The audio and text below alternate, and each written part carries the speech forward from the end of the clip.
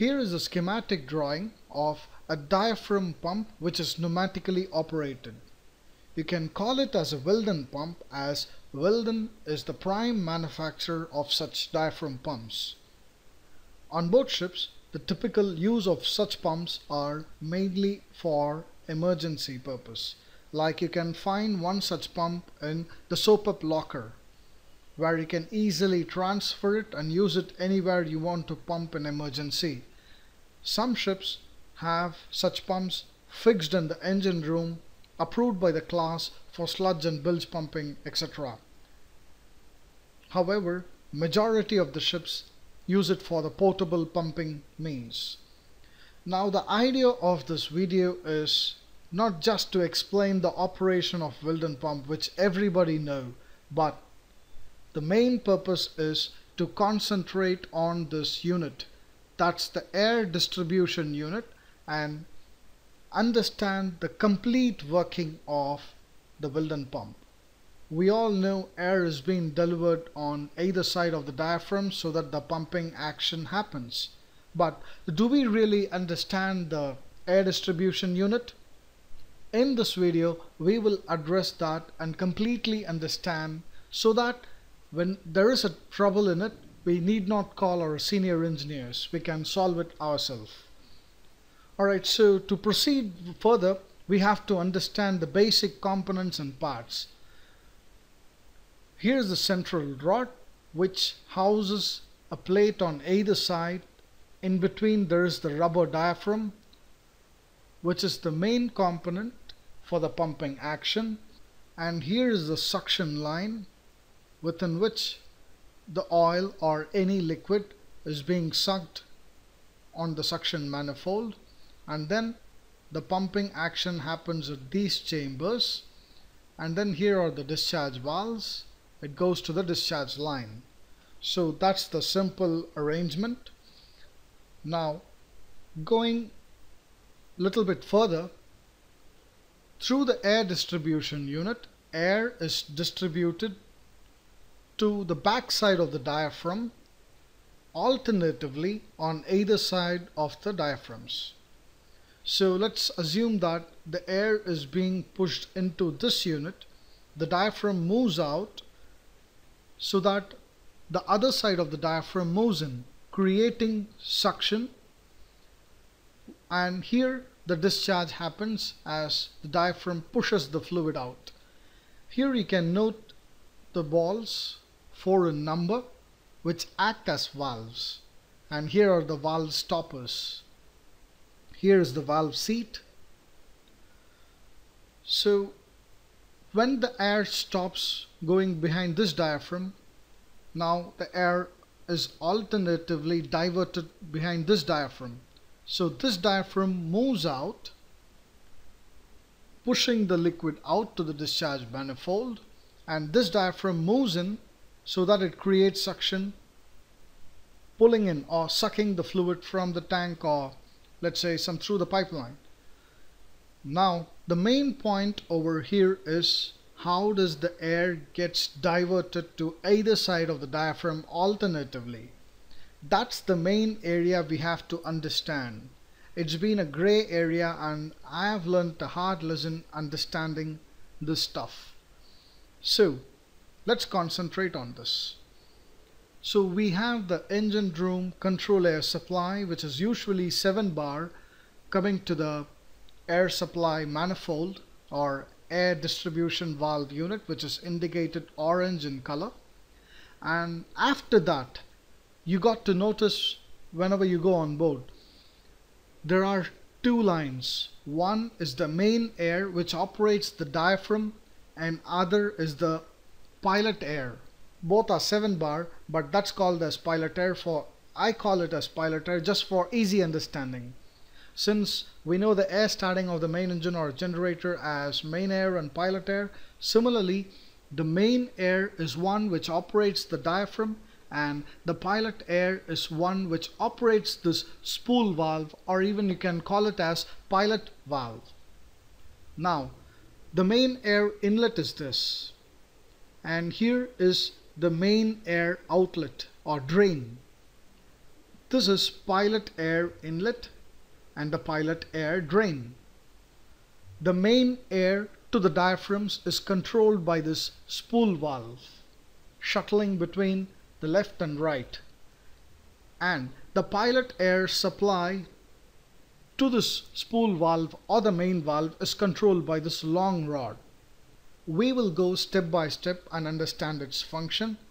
Now at this position, the left side of this diaphragm, as I'm indicating here, has completed its stroke or completed the discharge action, and the right side diaphragm has completed the suction action.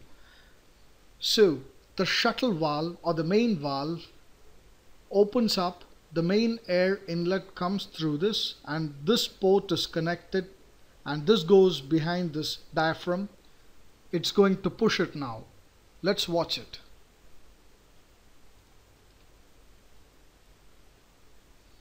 So air comes and then it's going to push now. Alright, so now the air pushes it, so the diaphragm moves and then this starts to discharge. Now let's concentrate on the air distribution unit. Here is the main air. This main valve has created a passage, or both the ports are connected so that it comes over here. When you look at the other side, this is being blocked. The main air cannot pass through this main chamber to the other side of the diaphragm, as the main valve is blocking it here. Let's watch it once again.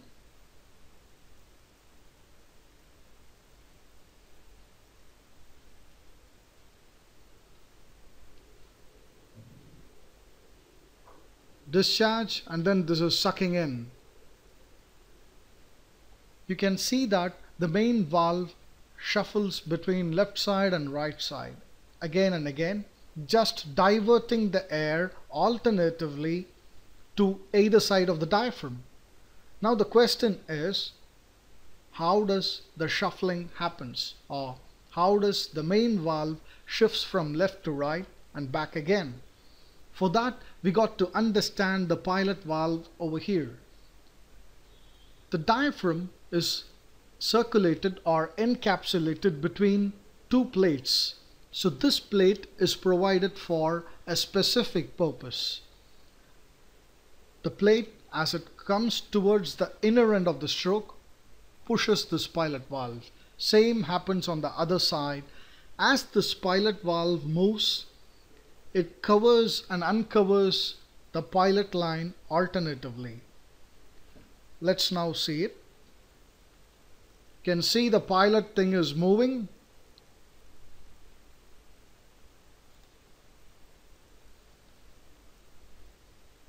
So this is how the air is alternatively supplied behind the main valve, so that the air is diverted alternatively to the diaphragms on either side. I will explain this concept once again so that we get it clear. This is the main air inlet, main air drain, the pilot air inlet and the pilot air drain. Now the main air comes through this. As this port is opened up, this goes to the back side of this diaphragm and then tries to push it out. The main air does not go to the other side because this is being blocked by this main valve over here. Now let's concentrate on the pilot side. Before going to that, as this is being pushed, the air is getting trapped. It has to be drained. So the same passage is used for draining.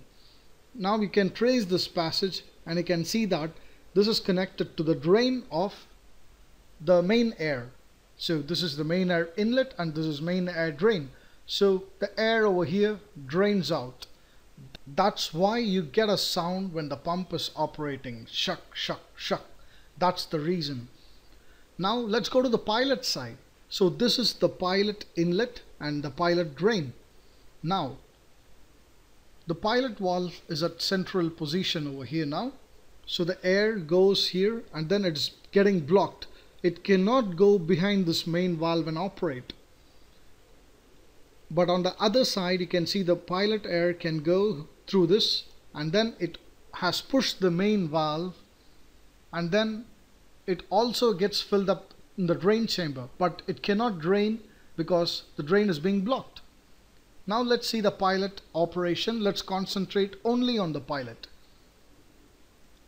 As the pilot is moved by this, now this has moved, so there is no point that the pilot air should go and operate this piston. So on the other side, the pilot air goes here and then pushes this piston so that the air gets connected, the main air gets connected and pushes this diaphragm out. That's how it works. Let's see this animation.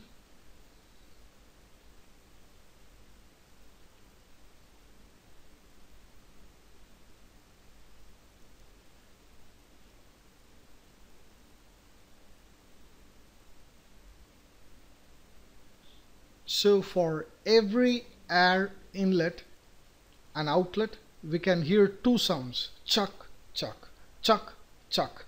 So both these sounds are draining sound, one from the main air and other from the pilot air. So now once you understand this thing, you can very confidently troubleshoot if the pump is not pumping. The major critical areas are: number one, the valve remaining open, as some sludge accumulation can happen at the valve seats. It may, or maybe on the discharge side or the suction side, so anything may happen. So usually this is the one where the ball gets clogged and then suction or discharge doesn't happen properly. So we can remove this off and then clear off the dirt and then put it back. And one other thing is the diaphragm itself getting cracked or spoiled.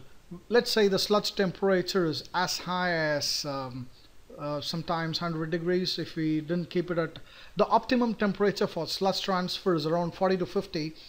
70 is acceptable, but there might be a problem with this kind of pump, as some water in the sludge might evaporate and create a vapor lock.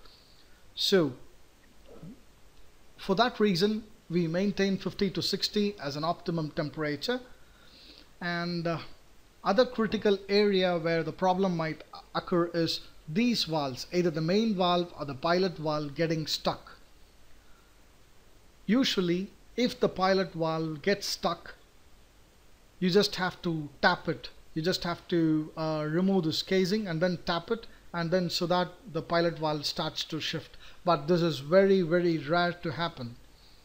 And there are chances if the air, that's the control air, having some moisture in it, the main valve getting rusted or something, but usually this doesn't happen. This is also a rare phenomenon. On board ship we never touch this air distribution unit until and unless we suspect that this is the only problem which is happening.